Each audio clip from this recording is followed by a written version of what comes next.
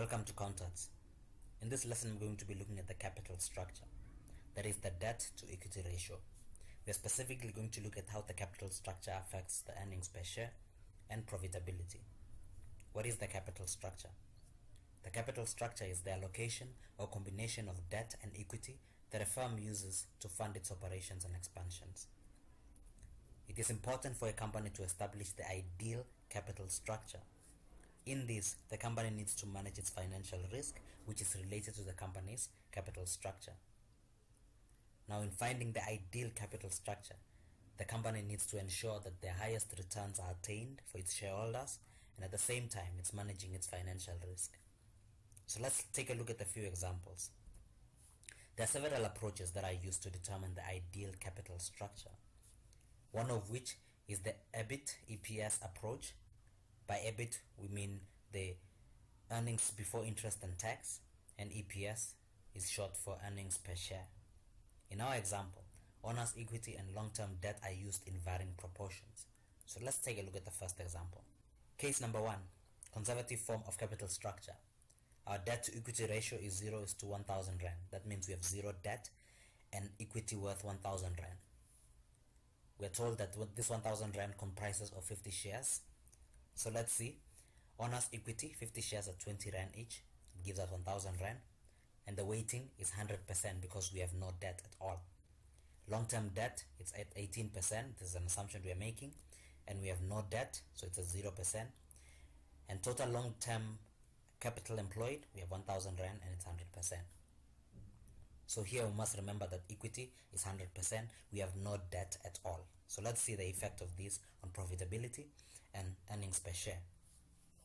Apart from the possible payment of income tax, the firm would not be required to service any financial obligations from earnings before interest and tax. That is, interest payments. We don't have to pay any interest payments because we have no long-term debt at all. Therefore, should risks cause fluctuations in earnings before interest and tax, in this situation, the firm would remain fairly liquid because we have no obligations in terms of interest payments. So, let's see how this works. This is shown below, assuming earnings before interest and tax were 150 Rand and the tax rate was 50% for the sake of simplicity. So, this is how it would look, the snippet of the statement of comprehensive income. We have earnings before interest and tax of 150 Rand, less interest on long-term debt, it's 0 because we have no debt. And the profit before tax is 150 Rand, less tax at 50%, which is 75 Rand. And earnings after interest and tax, or the net profit or profitability, is 75 Rand. And this is accruing to the ordinary shareholders. So this is the profitability which will be for the ordinary shareholders. Now, how much is the earnings per share? We now calculate the earnings per share, which is 75 Rand, divided by 50 issued shares. Remember at the beginning we had said that the 1,000 Rand comprised of 50 shares. So 75 Rand divided by 50 shares gives us 1 Rand 50. Therefore, for a debt to equity ratio or capital structure of 0% and earnings before interest and tax of 150 Rand, earnings per share is 1 Rand 50 cents. So you can see in this situation we have no long-term debt at all. Now we'll look at the same example but with a mixture of both debt and equity. But before we do that, let's look at the situation where our earnings before interest and tax doubled to 300 Rand. Earnings before interest and tax, 300 Rand, less interest on long-term debt, which we do not have any, so it's 0. Then profit before tax, 300 Rand still. And then less tax at 50%, we have 150 Rand, which is for taxation. And earnings after interest and tax, or the profit, is 150 Rand. Now that will be shared among our ordinary shareholders. So what is our earnings per share? We now calculate the earnings per share, which is 150 Rand divided by 50 issued shares equals 3 Rand. Therefore, for a debt to equity ratio or capital structure of 0% and earnings before interest and tax of 300 Rand, earnings per share is 3 Rand. So by doubling the earnings before interest and tax, the EPS, or the earnings per share, has doubled. So this is a situation where we have no debt at all. Now let's go to case number 2, a fairly aggressive form of capital structure. By fairly aggressive, we mean there's an introduction of debt here. We're told that the debt to equity ratio is 30%.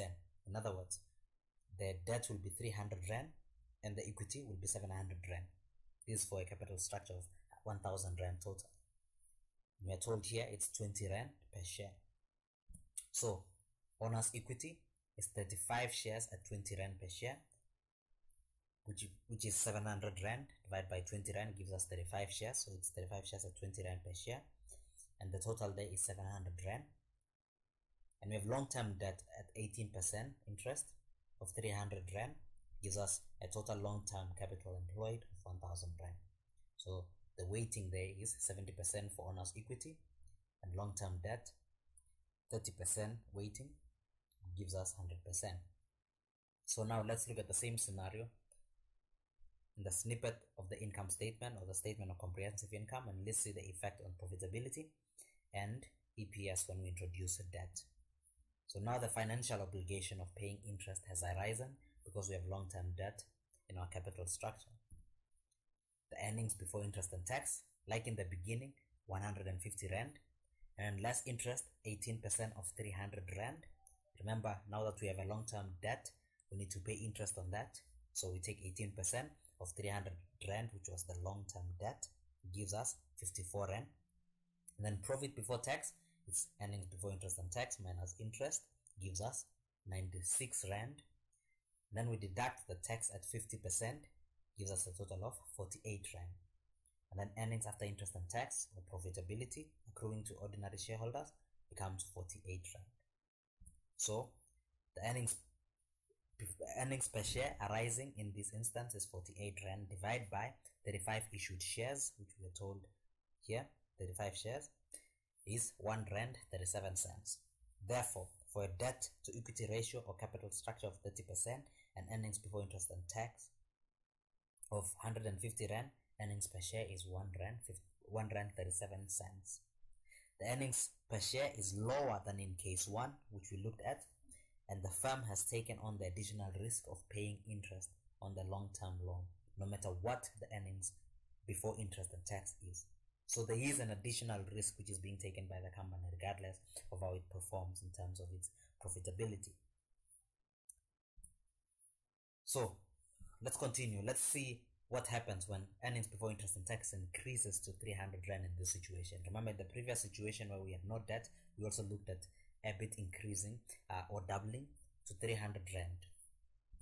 So earnings before interest and tax is 300 Rand less interest, 18% of 300 Rand.